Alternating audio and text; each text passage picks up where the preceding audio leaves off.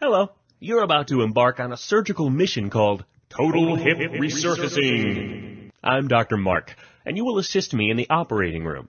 You think you can handle it? Today, our patient is a 55-year-old man with healthy bones and no significant bone loss due to arthritis.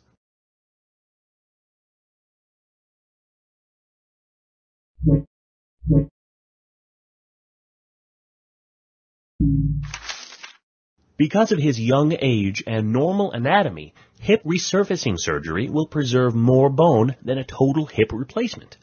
Why do you think it's important to preserve bone in younger patients?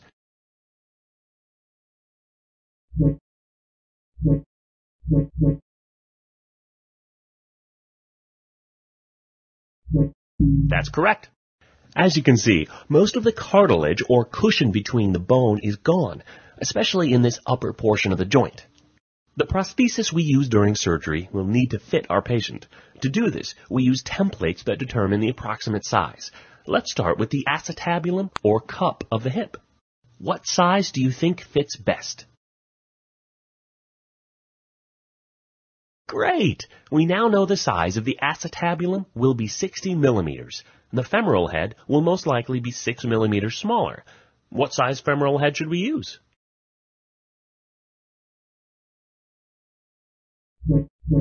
Ooh, I would not want to be your patient. Yes. With our templating done and our patient prepped and draped, it's time to operate. Scrub in, stat! Use the sterile marker to draw the location for our incision.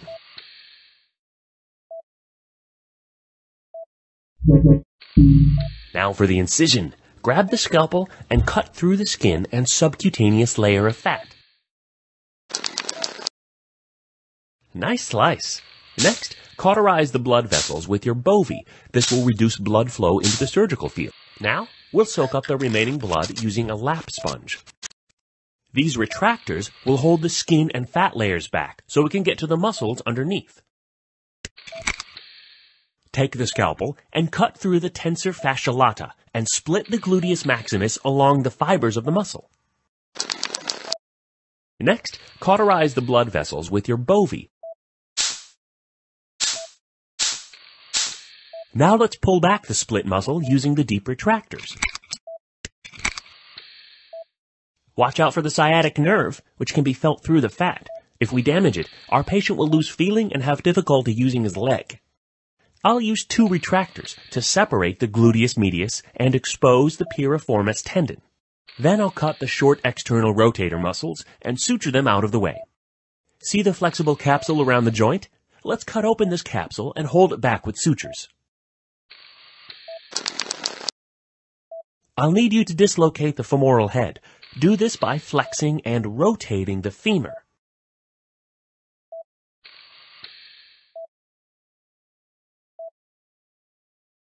Great job! Now we can see the entire femoral head and how arthritic the joint is. Using a sizing gauge, measure the head and neck of the bone. The head size will influence which prosthesis size to use.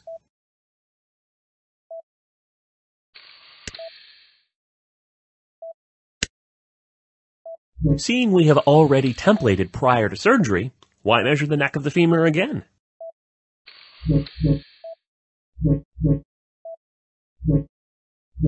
Nice job. I've estimated the center of the femoral neck and marked the bone using a bovie cautery device. Now place the guide wire and I'll confirm that the position is accurate in 3 ways.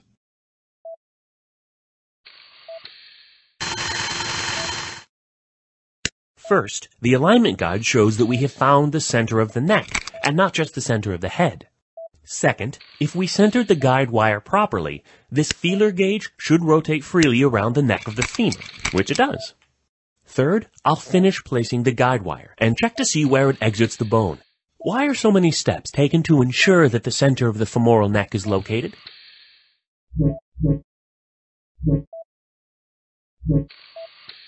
Good job! Grab your drill and pass it over the guide wire to prepare the femoral head for the guide rod. Make sure you don't go deeper than the red line. That line corresponds to the size of our prosthesis.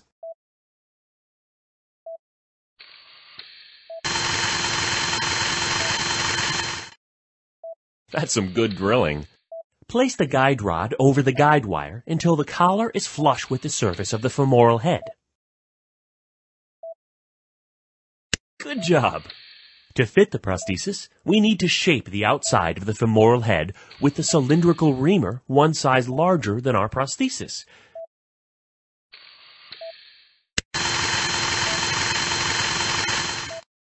Your mom would be so proud right now.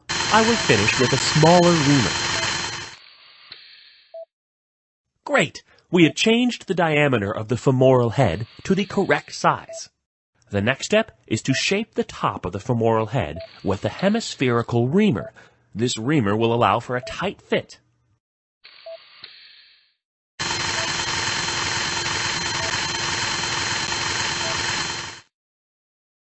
You're a natural.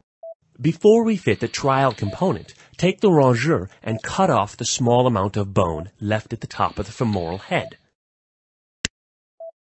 Now place the trial component on the prepared bone. Yeah, fits like a glove. Good work. The head diameter is larger than the component used in traditional total hip replacement. Why will a larger head diameter give our patient an advantage?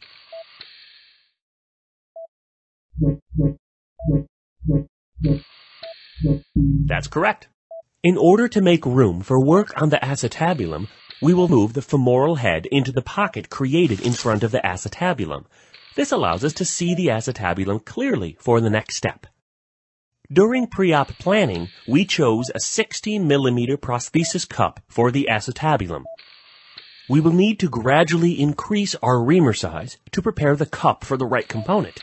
Generally, a cup 1 to 2 millimeters larger than the final reamer size is inserted for a good fit.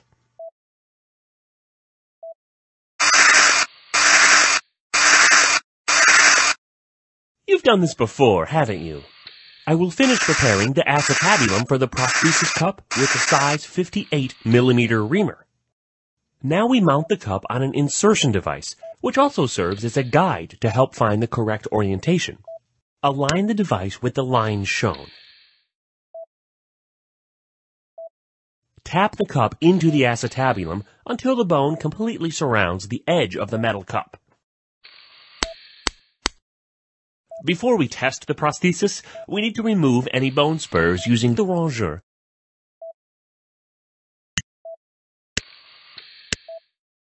Time to test the prosthesis for stability. If the hip is able to move freely, then we know the prosthesis is not likely to dislocate. I will pick up the leg and make sure it straightens all the way. Then rotate the foot and knee out and away from the other leg. Then rotate the leg inward toward the other leg. Finally, push the leg up into a running position. This test shows good range of motion and hip stability. It looks great. Okay, let's put the real prosthesis in. First, we'll dislocate the femoral head and remove the trial prosthesis. Now we're ready to cement in the permanent femoral prosthesis. Use the burr to create a small trough in the femoral head where indicated. Why do we need to make a small trough?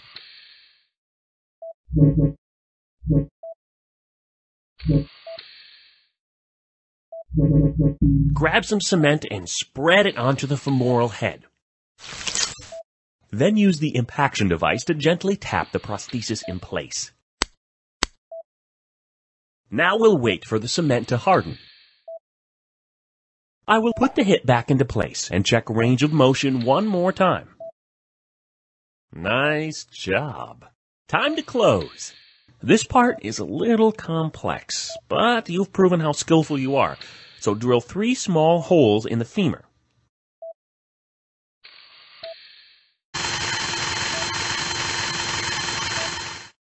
Okay, let's suture hip capsules to the holes you just drilled.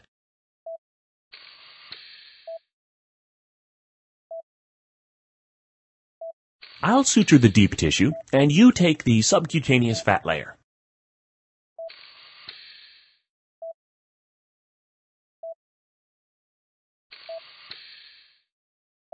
Now use staples to close the surface of the incision.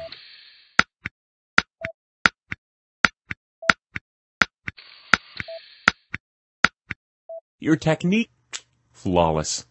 The OR team will bandage the incision and move the patient to the recovery room. Our patient will remain in the hospital another 2 to 3 days, followed by 3 to 6 weeks of recovery and physical therapy. The downtime will allow his muscles to heal and strengthen. Following that, our patient will have significantly less pain and a higher quality of life. One thing about this surgery that makes it great for younger patients is that it preserves bone, as you can see from this post-op x-ray. Thanks for helping out today, and good luck with the rest of your residency training.